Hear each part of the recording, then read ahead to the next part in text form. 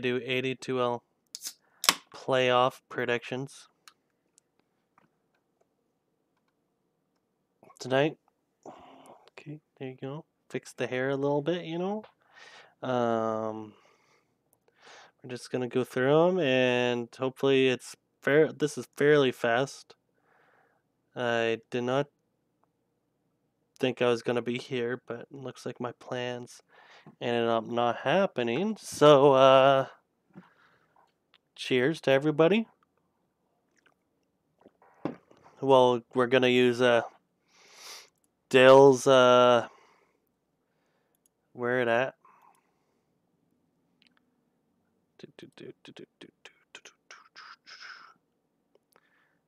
Dale posted a couple of links for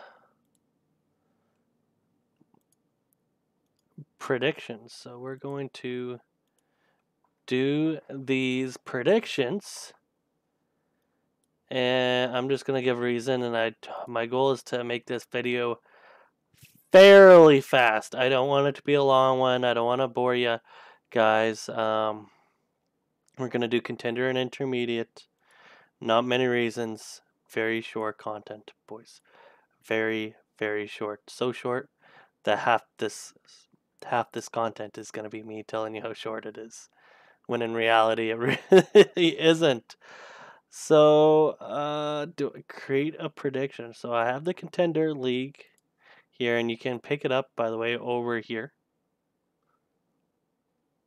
Okay, so just a little thing. Steve, shout out to Steve. He's no longer with us, but he did what I recommended, as well as a couple other. I really fought for this. Is just going 1 to 8. So seed 1, seed 2, and then this is 3. That's 4. That's 5, 6, and then they did Division 2 as they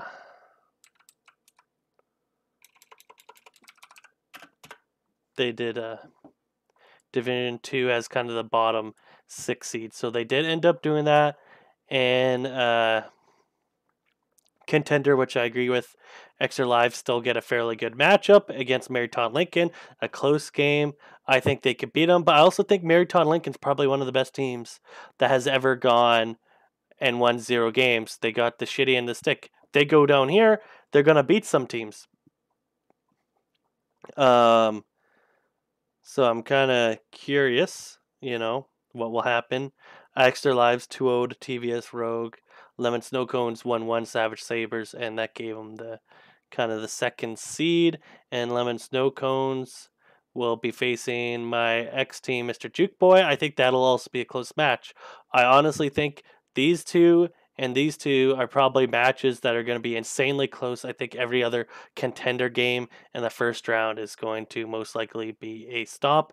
TVS Rogue, CO did become an Ancient One, which he's allowed to. He's not a Smurf, guys. Don't claim he's a Smurf.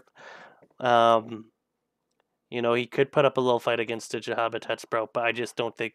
I think their mid's gonna be outclassed. I just don't. I don't see it. So I'm gonna go create a prediction. Oh wait, the hell? Do I not get to name it?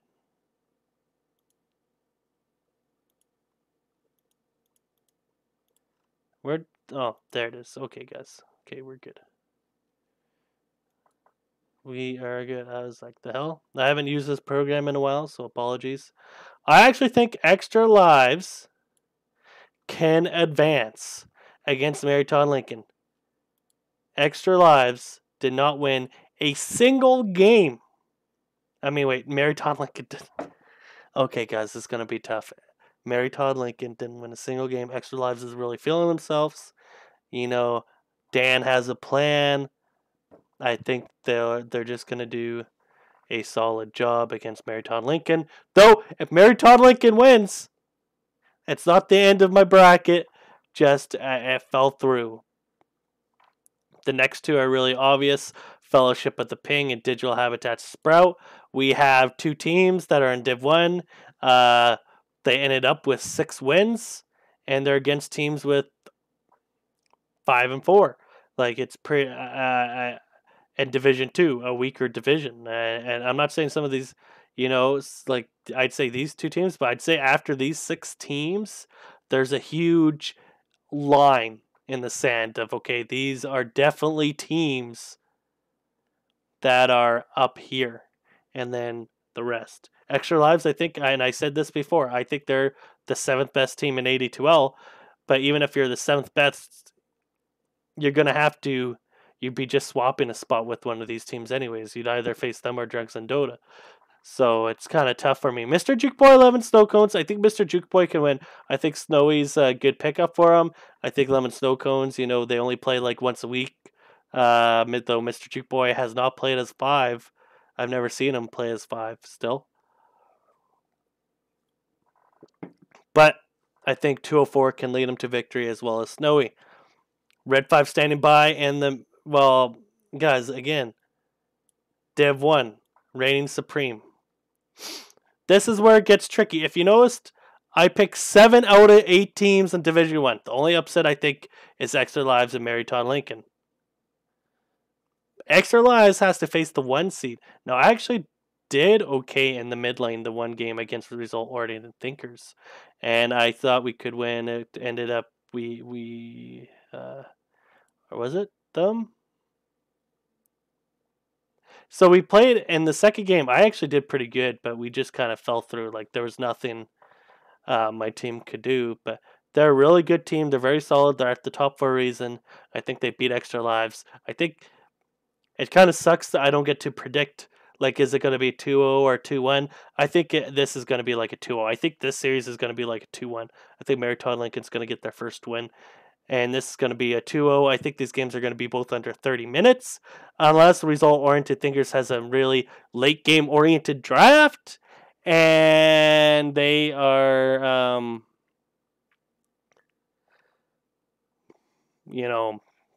they just make a mistake or something. But I think I even go as far as say that Fellowship of the Ping and Digital Habitats Pro. This is the one I was having a really difficult time deciding because I think Fellowship of the Ping are friends. They're not going to be really mad at each other if they lose. They know each other real life. They drink, they're a bunch of alcoholics. Digital Habitats Pro, I've heard a lot of things, like some good things, some bad things. The players are all over the board. I think they are better skilled. I think Scotty's the best mid laner in AD2L Contender. But are they going to be able to beat Fellowship of the Ping? Is the power of friendship enough? OG said yes, so I'm going to say yes as well. Fellowship of the Ping.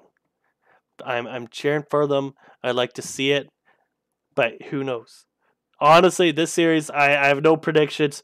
They could all be 1 hour games. Who knows? You don't know what JoJo does. JoJo does what he wants to do. He dies the most. Drugs and Dota, Mr. Jukeboy, very easy. 2-0, 25 minutes under. Red 5 standing by in the Petting Zoo rejects. I think Petting Zoo kind of delays games. I think they make some errors that teams don't do. They have one strategy. Teams figure them out. I think it could be a 2-1 series, but I think Red 5 standing by, defending champs, they're going here. They're going here. Now we got to go into the semifinals. Got to pick who we want to go in the finals. I don't want people to think I'm picking the higher seed, but I did on all of them. Except for Extra Lives. This kind of shows you how this bracket was kind of balanced, and I'd argue it was really good. Now, they both had 6 wins here.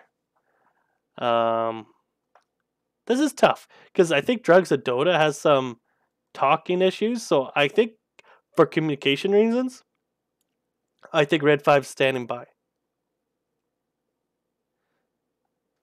Will actually win here. Question is over here. Results versus Fellowship of the Ping. Who is better? This is tough. This is really tough.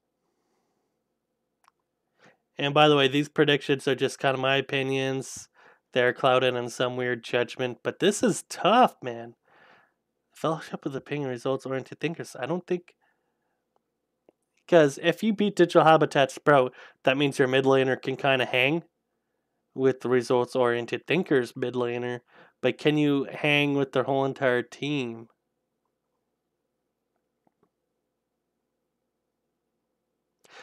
You know what? We're going Fellowship of the Ping boys. We're doing it. We're going all in with them. I don't want to repeat. So, prediction winner, Fellowship of the Ping. Why? Because if you drink alcohol, you play better at Dota. And I'm a testimony for that. Prediction title, I guess we will name them Fireman Alcoholics. Yikes.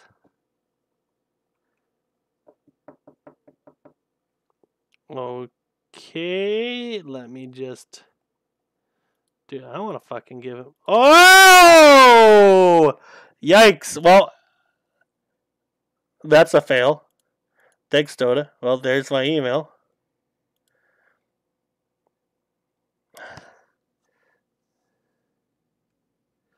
So, I added to Contender Predictions. There we go. We will go... I guess people can find my real name anyways on... Yeah, okay. That's Contender for me. Fireman Alcoholics. Let's go. We're going to create a prediction here as well for Intermediate League. 14-team bracket as well. They went 1 to 14. Divisions didn't really matter. I don't know how I feel. It's kind of tough for me to say because you look at this bracket. Both teams lost. Both sides lost a team. Helmets on 1-0 games, but you have unknown and team member going 12-11. You have two teams going 9 over here. Digital Habitat made a change. It's fairly tough. I think there's about 5 teams in this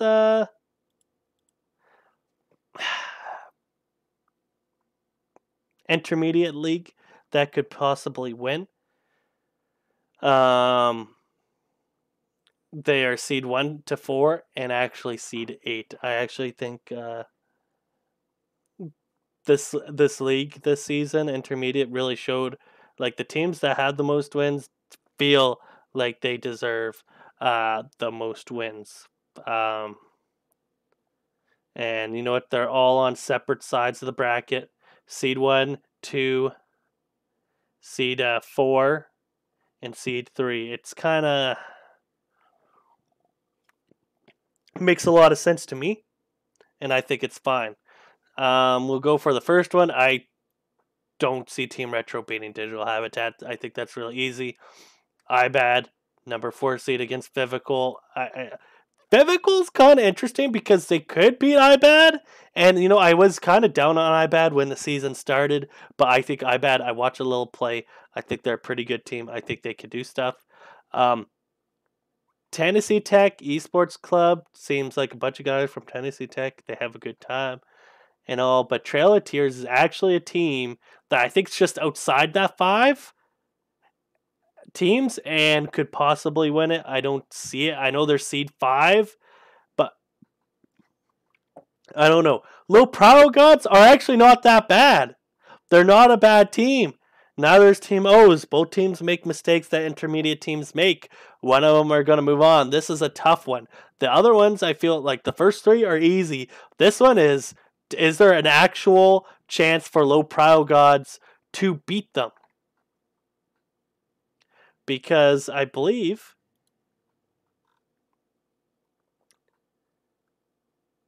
wait, what? They didn't face each other. They got 2 wins. Lost there. 1-1 with IBAD. Got 2-0'd by Team Retro. That isn't good.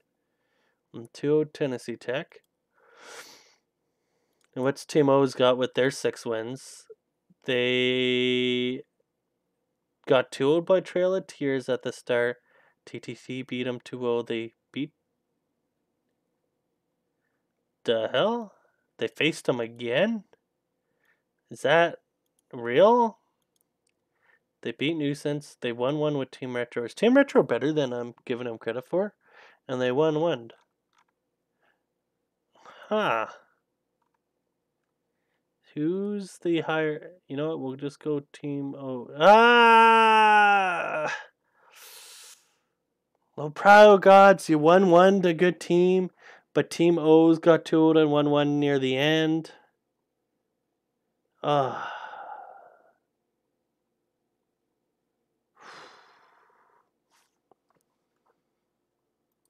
You know, let's go Low Pro Gods. I think Low Pro Gods is going to come out with some crazy 2-1. I think that's my prediction. TT Project versus Helmets On. I want to make a joke draft, not during this video. I want to put Helmets On winning the whole entire league and see how many times I can get it wrong. I don't think that's going to, I might do that off, but it'll also have Fireman's joke predictions where I just give how I feel about each team. TTP Project, I just don't see him winning. I think it'll be a 2-1. I think Helmets On can win a game. And I think Zero Hoots Gaming is another team outside of that big 5 I suggested. I think they'll move on. I honestly think this season had a lot of higher seeds. Or actually the good teams. Obelisk moving to support. Kind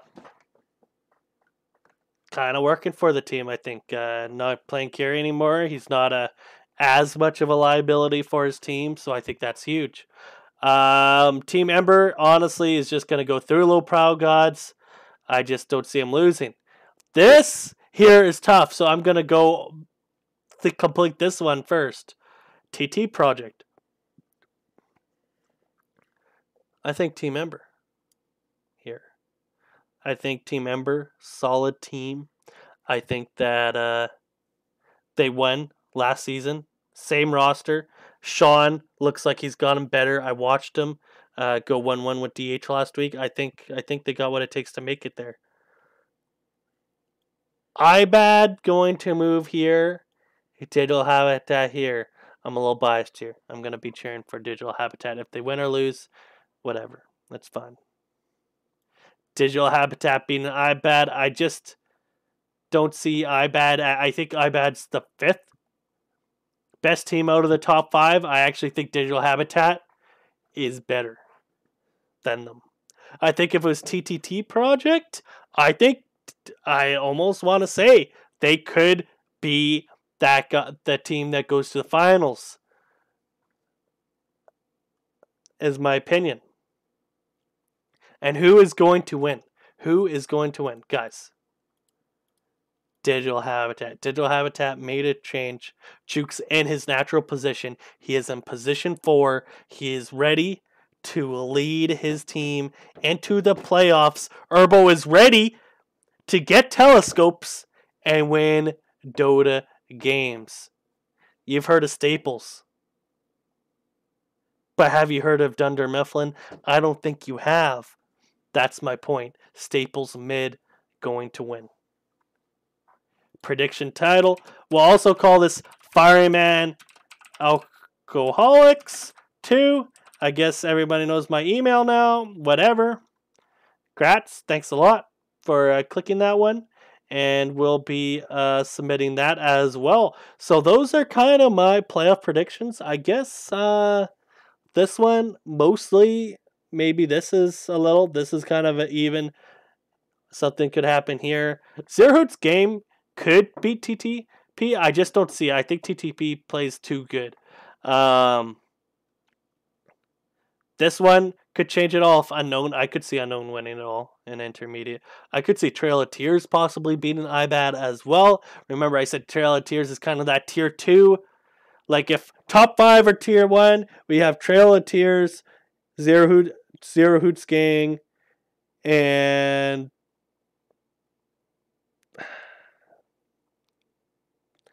kind of in the tier 2, I'd say.